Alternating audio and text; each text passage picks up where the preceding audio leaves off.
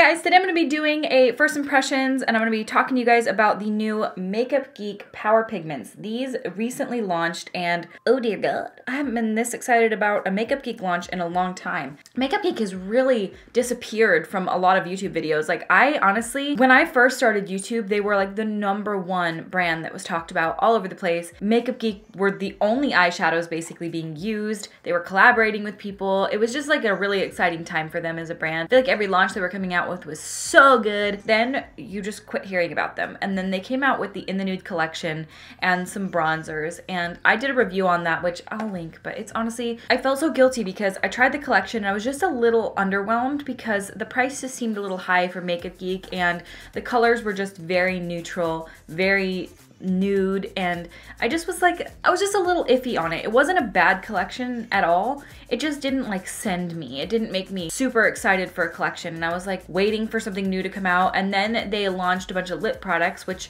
the foiled lip glosses, and again, you guys know I'm not a huge fan of metallic lipsticks, so they were really metallic. And then there were the Showstopper cream stains, which for me were a little drying and a little bit streaky. I like the idea of them. I love the packaging and everything like that. It just, to me, I like the iconic lipsticks. Those are really good, but I just find myself not reaching for them, and I don't know why that is. But I just love Makeup Geek as a brand. I think that they're so great. I think Marlena is the sweetest, and I think that Makeup Geek is just generally an awesome company, and I love that she started from the ground and built her empire with really affordable makeup products. Now, as time has progressed, Makeup Geek has just kind of lost the limelight, I guess, and I think that's because there were a lot fewer launches. I know that Marlena was going through a lot of things in her personal life, and she's also starting a new company, Marstay, and I think that Makeup Geek just slowed down a bit. And so to come out with these, I think was a perfect thing to really bring them back. So I hope that these are as good as I hope that they're going to be. Generally, I absolutely love Makeup Geek eyeshadows. These are power pigments. So these are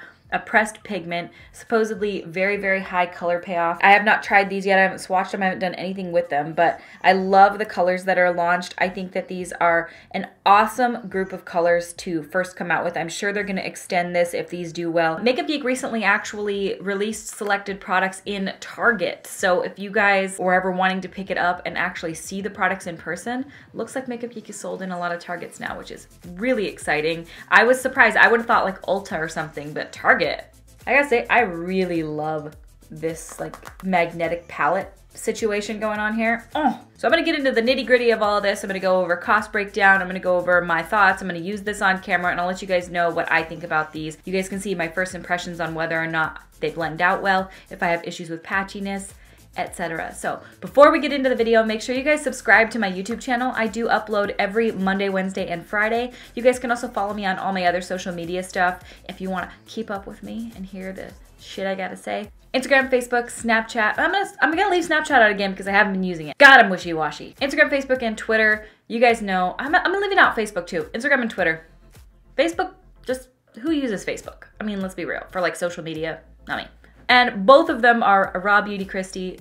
They're the most active. Like Instagram stories are my favorite. I don't even think about Snapchat anymore. I just pop open Instagram stories. And so if you guys don't have an Instagram, my question is why? I have a lot of people that are like, I don't have Instagram. I was like, why don't you have Instagram? It's the best. Their algorithm, total butt shit. But Instagram, kind of the best. Also, let's just address the elephant in the room. I took out my hair extensions. They grew out. They were twisting.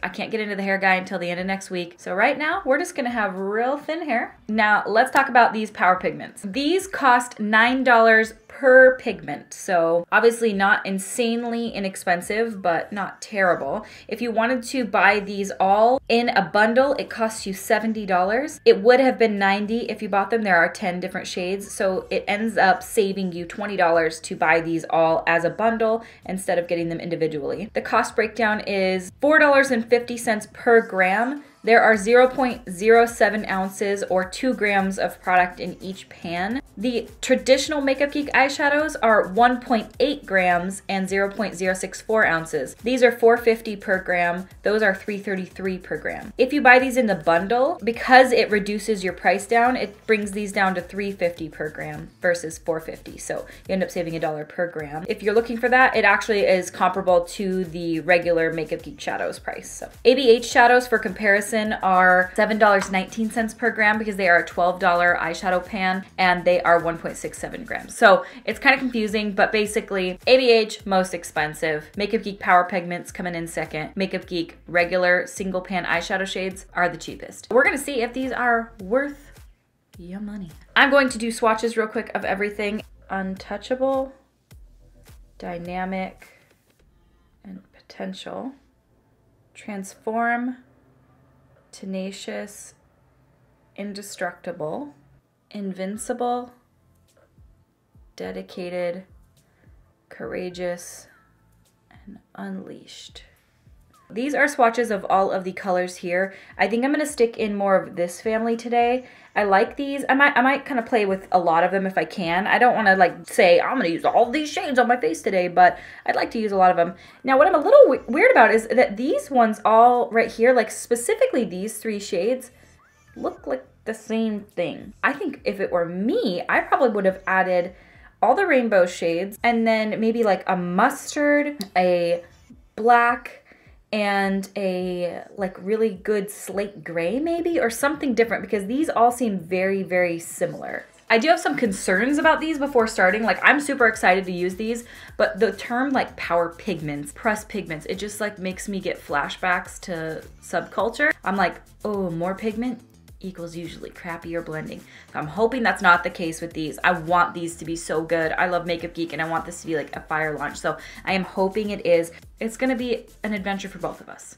I'm gonna go wash these swatches off and we're gonna get started. So I think as a transition shade, I'm gonna use this yellow here because I feel like the blues, the teals, and the purples will all go with it. I know this is a weird way to start, but like, I'm gonna go in with my Smith 232 brush and I'm gonna dip into the shade here, Potential. Please have potential to be a good eyeshadow.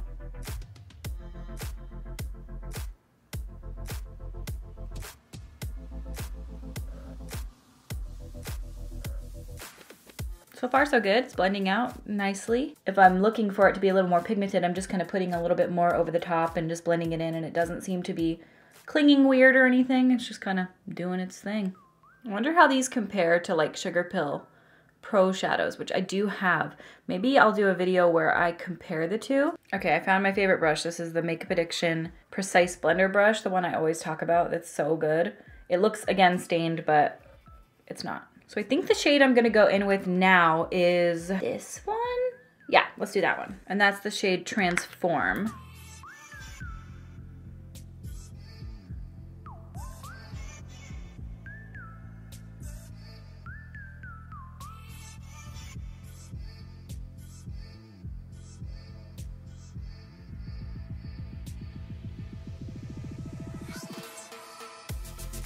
I gotta admit, these are colors I wouldn't traditionally use. I tried to step out of my comfort zone today. I'm trying to do something different and test colors I wouldn't normally go for, just because, I mean, it can get kind of boring using the same stuff all the time. Like, the ones I'm obviously drawn towards are like the orange, yellow, red, purples, but I'm trying to like do the opposite of what I want to do. And this is the one here. I'm gonna go into this shade here, the Tenacious shade. Tenacious D. This is a weird looking eye look.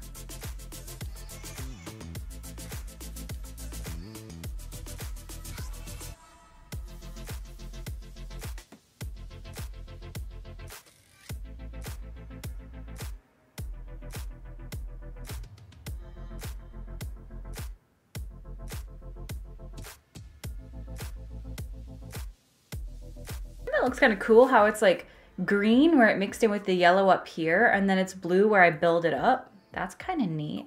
Now I'm gonna go with this shade here, which is Indestructible.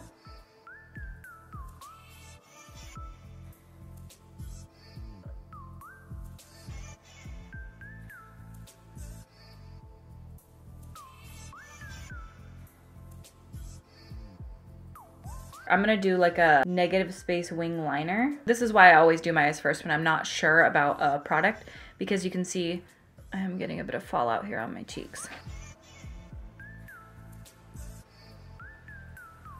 I'm just taking a bit of those colors, the same colors, and then patting them on my lid. I'm gonna do, again, a negative space wing liner. So it'll probably cover a lot of this, but I just want the colors there. Oh, you can see when I pat that blue shade, the last one that I used on the outer corner, it really packs more of a punch versus blending it in.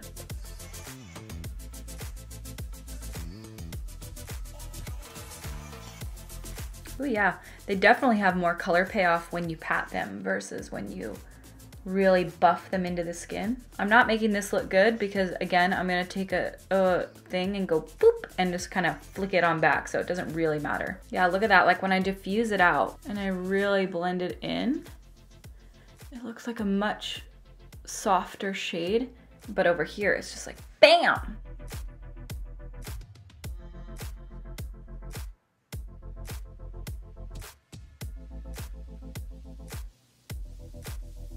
So now what I want to do is I'm going to take some concealer and I'm going to do a wing liner, but instead of doing it like with black, I'm going to do it with concealer so that it looks like a negative cut out space. And then I'm going to do the bottom lash line. You'll see, I could just do it.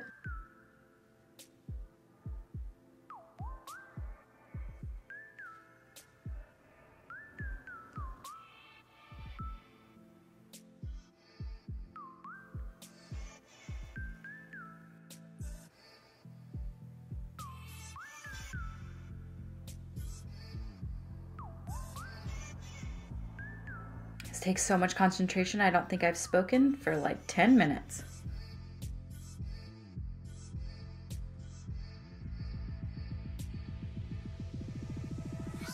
I think it looks fine. The only thing I'm a little nervous about is when I do my lower lash line, generally what I do is I do my foundation first, then I do my lower lash line, but there's quite a bit of fallout from these shadows. So I think what I'm gonna do is I'm gonna go pop my lashes on, do my foundation off camera. BRB. Foundation is on, lashes are on. What do I think so far? I'm not gonna tell you. You're gonna have to be patient and wait till the end. So I think I'm gonna go with the purples underneath my eye because why not? Maybe I'll just do these two. I don't know, we'll see. So I did put some concealer on, make sure all the lines are out of it. And I need to set it with a powder because I am afraid of the fallout. This is the Hourglass Veil Translucent Setting Powder. Still testing it. I definitely feel like it does smooth the skin out though. Courageous, which is this guy. Oh, that is very soft. That one's even softer, like it kicked up a ton. Yeah, fallout. I'm gonna kind of stamp these instead of doing the blending motion because I definitely get better color payoff that way. I think I might just do 2 shades on the lower lash line. This is Invincible. Oh, that is such a pretty purple.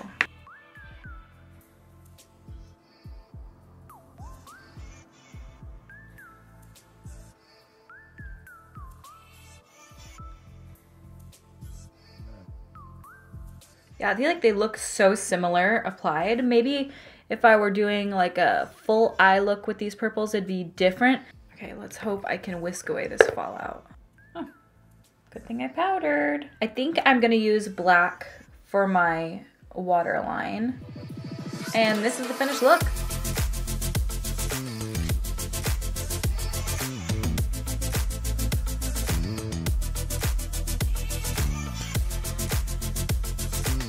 Okay, so this is the finished face of makeup. I obviously did the rest of my face off camera. This is the MAC Give Me Sun bronzer, and then I've got the new Smashbox and Vlada highlighters on. I'm loving them so much. I really like those highlighters a lot. The lashes are the style Eldora lashes in the style M111, I believe, which I really like them. They're really dramatic though.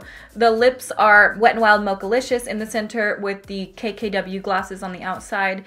And then, is that it? Foundation is the CoverGirl Vitalist Healthy Elixir. Concealer is Colourpop No Filter. All right, I'm gonna give you guys my thoughts on these and I will let you know if I think they are worth your money. I had no issues with them. No issues blending. I feel like the color payoff is beautiful. I think the price is obviously best if you're gonna buy them in the bundle. So it's $70 for 10. So that brings them down to $7 a piece. I don't think that that's unreasonable. It is expensive, but it's not like unbelievable. The colors actually are so beautiful. They could have benefited, I've already said this, but these 3 shades in particular, this, and this, look so similar when applied that I think black and white would have been best because I think like a really, really crispy white pigment would have been, oh, and then a really deep black would have been really nice. I think that would have rounded out this collection. But again, they probably are going to expand on this, so it's not like this is forever the be all end all for these shadows. If that is the case, I think that they are really nice. I really like the way that they blend. I do get a bit of fallout and a bit of kickback from them. That's not unheard of, specifically with really pigmented shadows because they're so soft. I like that these are in square pans actually because it looks like it's gonna fit to the very end of this. I like them. I think that they're really good. Would I buy these myself if I didn't get them sent to me? Yes, I would. Actually, I was planning on buying them because I wasn't sure I was still on Makeup Geek's PR list, and I was so happy that I was. But they remind me similarly of the Sugar Pill Pro palette shadows. Those are huge though, and I think they're like 12 bucks per, I think. And those are really great shadows that are very similar to these, especially in the color combos. So if you're looking for something, I really do love the Sugar Pill Pro, but I don't think you'll hate these at all. These are a really high quality shadow. I don't know if these themselves are gonna be sold at Target, but if they are, I'd pick some up if you really like any of the colors. I even think that $9 isn't a bad price for these. You can tell, like, they blend it out really seamlessly. I didn't have any issues with patchiness. I was concerned that they were gonna be patchy or grabby. Not at all, actually. Will I use these again? 100%. This is obviously my first impression. I've only used these this one time. I have a lot of people be like, stop with the first impressions. No, I'm not going to stop with the first impressions because I get too much makeup generally and have so many launches coming in to do full long reviews on everything. My review on this really, I don't think is gonna change, specifically because I know it worked. They all blended out. Everything was good. The only negatives that I have on these was the fallout, which happens with almost every shadow. Not always, but specifically really pigmented shadows like this. I feel like that's common. I love the eye look that I created. I think it's really fun, and it's colors I typically wouldn't do, but I actually really like the look of. The only negatives really, again, are the fallout and those shades just being so similar. They're not bad at all, but I feel like there's not enough differentiation of them to need the 3, if you catch my drift. But I actually think that my favorite part about these is the fact that instead of launching Power Pigments and coming out with this that were like warm browns and things, like they went rainbow. And that's my favorite thing. I love that they're branching out into super colorful things and starting off with this and then building upon the collection, hopefully. So I really, really like these a lot. I love this case specifically. I want like 50 of these magnetic cases, and I want to like replace all of my Z palettes with just this in general because this is so beautiful. I love it. I really, really, really like it. I'm so glad that Makeup Geek is back and coming out with new and cool and exciting things. I was a little let down by the In the Nude collection just because I was hoping for something like this. So this is exactly what I was hoping that Makeup Geek would do. Their shadows were what put them on the map to begin with. So I think that expanding upon that and coming out with like really cool, innovative things like this. Innovative, I mean, it's an eyeshadow, but really, really bright, fun pops of color. I think that we've had enough nude eyeshadow palettes for a while. I mean, obviously they're still really good and wearable, but if you're into color, I think you'll really like these. So my first impression review on these is I really like them, and I think you will too. I'm impressed, and I'm so happy. Makeup Geek, you're back, and you're beautiful, and I love you, and I'm so glad to have new Makeup Geek products because honestly, if you guys have followed me for any length of time on my channel, Makeup Geek is like that one brand that I've always loved. Now, they have had a couple of misses for me, again, like those metallic, like foiled lip glosses. I wasn't a huge fan of those. And also the highlighters, I was surprised by. I wish they would relaunch new highlighters. I liked some of them, but they were like a lot of duochrome. And then I also had almost all of my highlighter pans fell out of the packaging because they weren't like glued in properly. And so that was like a big grievance of mine. But for a minute there, it seemed like Makeup Geek was like how it was like 50 bucks or $55 or whatever for that In the Nude palette for like a few nude eyeshadows. I was like, damn, that is so expensive. And I feel like they marketed themselves originally as like an affordable, I think it was maybe because they were an affordable dupe to MAC shadows, but then everything has reduced in price, I feel, because brands are catching on to that. You can get really high quality like BH Cosmetics and Colourpop for a really low price. And so a lot of brands are kind of stepping on board with that and they're like, okay, we can't really charge the exorbitant amounts that we used to be able to. I'm really impressed with these. I think that they're so beautiful, and I think I've made it damn clear what I feel about them, so we're gonna move on. Well, that's my review. I think that this face of makeup is really beautiful. I'm really super into it, and I hope you guys like it as well. If you do, please give this video a thumbs up and subscribe to my YouTube channel. I upload new videos every Monday, Wednesday, and Friday. You guys can also follow me on all my other social media stuff. Everything is RawBeautyKristi. So Instagram and Twitter. Woo! You really should follow on those places. If you don't, it's hurtful. And if you do, We're best friends and I love you. Thank you. All right, you guys. Well, thank you guys so much for watching and I will see you at my next video. Bye! Hey guys, today I'm gonna be doing a review for you. Well, I'm not gonna call it a review. No, I'm gonna start over. That's what I'm gonna do. Really taking a back seat to, not a back seat. Damn, that's way even bigger. Way even bigger.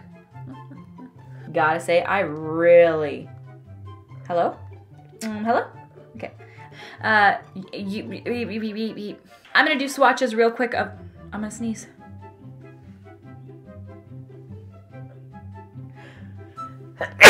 Oh, I've got some eyelash glue stuck. Well, it's gonna let now. Oh.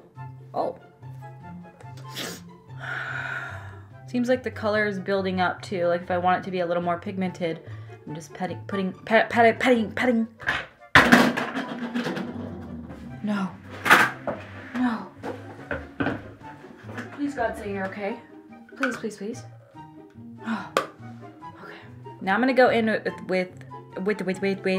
So I did the thing, the cutout, and I think I want to go more cooler toned, cooler. Fuck. I think I'm gonna quit moving this around. Okay. Okay, I've had enough.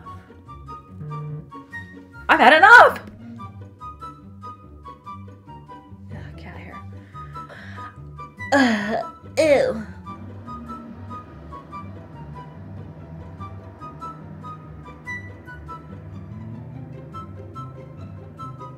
I think that they could benefit from not have doing.